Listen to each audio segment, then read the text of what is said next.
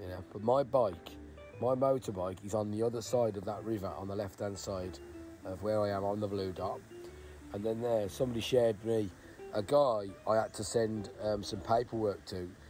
Instead of sharing me a guest house, which he meant to do, he shared me his location, so I know where he is at all times now, right? And he's actually opposite the. He's sitting in his shop opposite the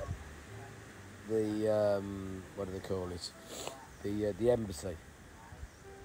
But it's funny though, because there it is there, Royal Thai Consulate. So it's nice to see he's at work on a Saturday. Right. My guest house is, I do believe it's the Savannakhet guest house there. Very good, 200 baht. I was paying 600 baht, but I'm now paying 200 baht to downgrade it. I decided, and it's one of these places, you see this now and then. It's one of these places that is, it's old, but what it is, it's clean. So you got all this old stuff, but they just clean it perfectly. All the tiles aren't perfect, but they're clean. You know what I mean? So, you know, you thought, yeah, okay. That's where the hotel I was staying in, 600 baht, looked like a newish hotel, and it had, you know, lovely doors and handles and a lift and everything, right? And it was 600 baht. But when you went in the room, it had these great big tiles and nice and plush, you know, marble tiles. But when you walked around out the shower and dried your feet as you got out, you know, the floor mat, you walked on the tiles over towards the bed and my things to get dressed, and the floor was sticky, right? It was like a steel cup outside for smoking. It was like still dirty with ash. No cigarettes in them. It was dirty with ash, and the shower wasn't hot because it wasn't powerful enough because the cold water coming in.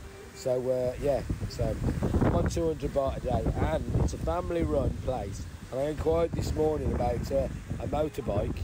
Could I hire a motorbike somewhere?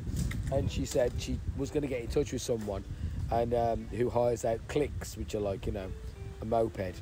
And I said, no, I want something with gears. And she said, oh, they haven't got any.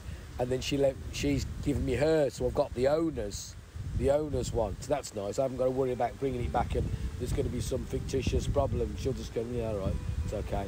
You know what I mean? So that's beautiful. So what I'm going to do, I've decided I'm going to have a little tour. And that's where I am there. I am in Savannakhet Lao. I'm in the middle, right? And you've got the north. If you follow the Mekong, the blue line, the blue river, you follow it all the way up and around. I'm going north of Lao, right? All this area here, around the top.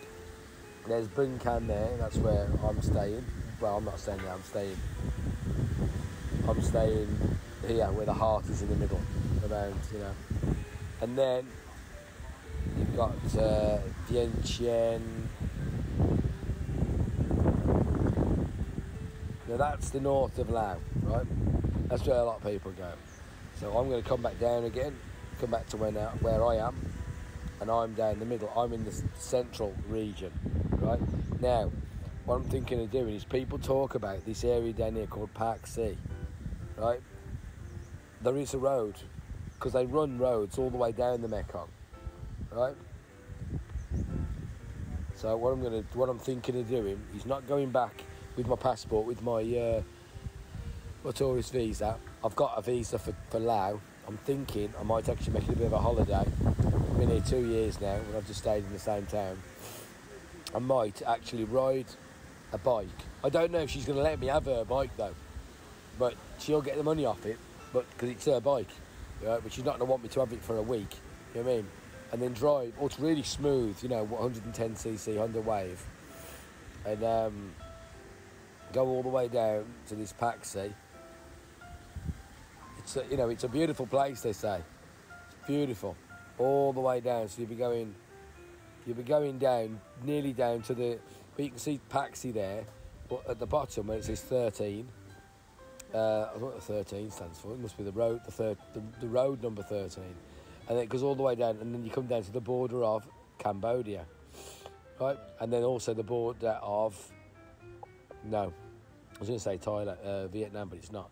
So that just, but you can go over. I could drive all the way over to the road 11, and I could go to the Vietnam border. How many people go all the way over there? I bet there's people over there who've never even seen a white man. No one goes there. I could ride that whole thing. I go all the way, so I go all the way down from where I am at the moment, which is quite a drive now. I'd have to hire a big bike. From where I am there, all the way down the 13. Then I can all the way down the Slack Honsi, all the way through this area here, down the 13 to Paxi, right? And then that'd be quite an adventure. Then across the 16, take you all the way down. But yeah, it's a very wide country. Through Sekong, then down the 11, then all the way, and you finish up right at Zayden. And that's the last point before you go over the border into Vietnam. And surely there's no reason why I couldn't go over the border into Vietnam, is there? But you wouldn't be able to do. You'd have to get a visa arranged first, wouldn't you? So yeah, so that's food for thought. Or I just pick my passport up on Monday and straight back over. But yeah, interesting. Okay then.